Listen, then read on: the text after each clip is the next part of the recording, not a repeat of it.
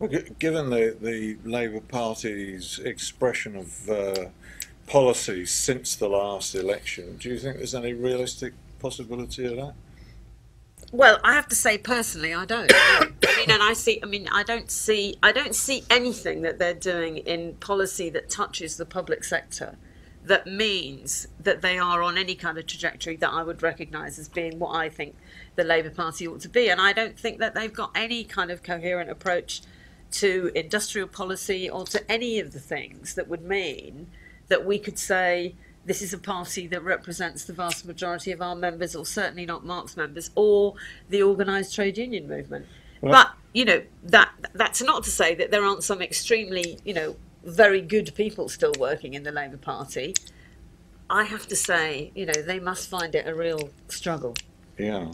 But I mean, the view that you've expressed is a view that probably many people in this room feel. But where does that leave the trade union movement? I mean, what are the trade unions going to do about that situation? Mark's mentioned no political opposition. What's to be done about that? Well, I think part of it does have to be the industrial action strategy. We do have to do that. But also one of the things that this is not lost on any of you, is it?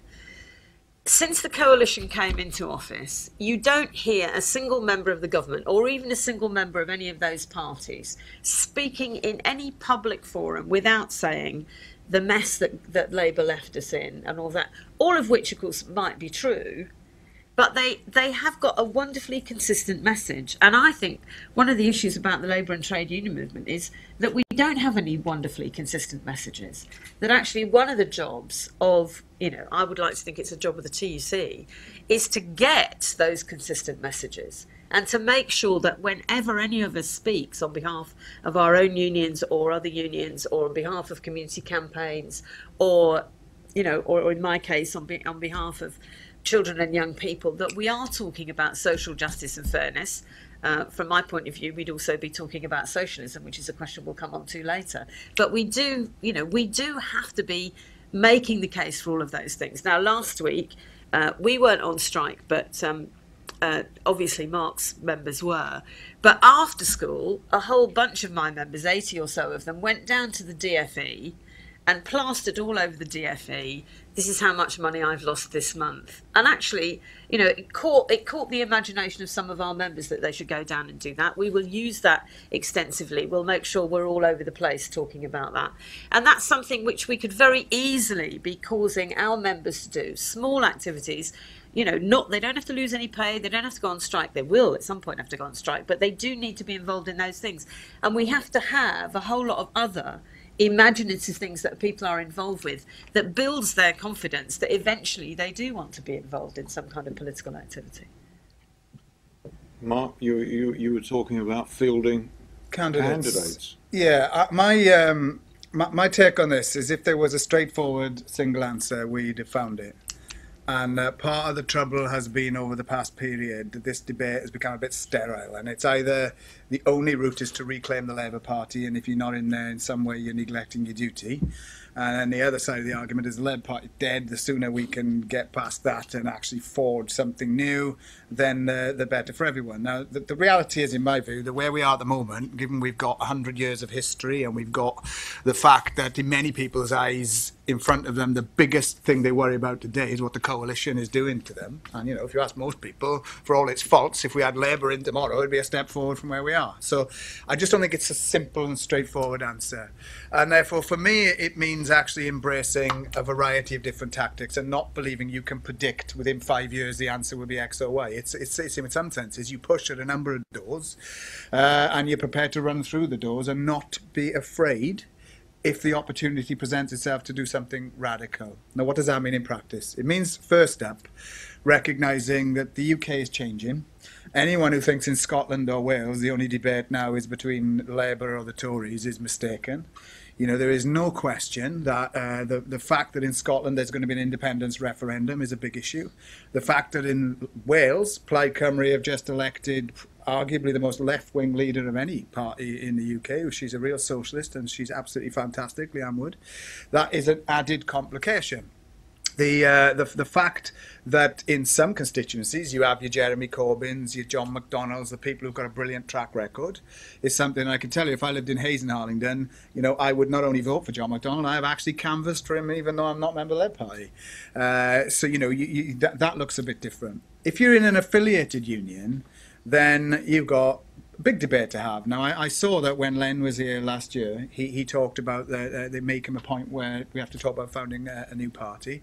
But as I understand what United are doing now, it's essentially trying to make real the many years of what they said about trying to reclaim the party and do some real grassroots work. It's in all of our interests, I think, that that's a success.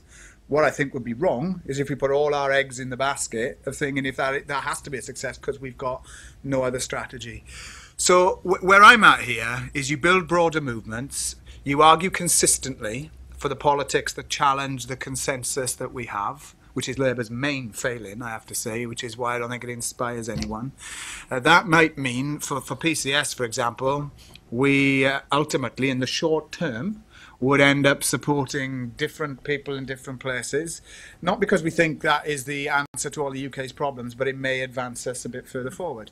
I personally believe that one of the most important changes we could make in British politics is to go for proportional representation.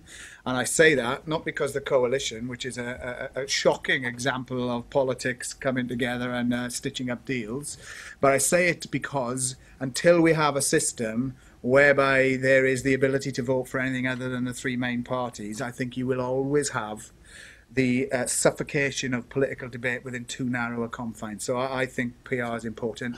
And I would pray and aid that in Scotland, in the Scottish parliamentary elections in 1999, something pretty remarkable happened under PR, where 10% of the Scottish Parliament were filled by radical MSPs, either from the Greens or from the Scottish Socialist Party. They were all to the left of the mainstream parties, and it was good at that particular point in Scotland. There is another story there, though, because the left is littered with examples whenever anything looks remotely like it's going well, people split. And if you found a party of 10, you've usually got 3 factions by the end of the week. And of course, we've got to overcome much of the sectarianism and dead-endism that I think often features as part of this debate. So my final point about why, therefore, would we be interested in standing candidates. Now, it's really interesting, this ballot we're having, because we're actually asking for a membership mandate on a full postal ballot. It's very radical. And what we're saying is not that PCS will now field 650 candidates in the next general election, and if we win, Janice Godrich or maybe the Prime Minister. That's not the idea. We're not going to become a political party. But what it recognises is sometimes elections give you an opportunity, if you stand for things that none of the existing candidates stand for, to really support your campaigning ideas and to give you a purchase.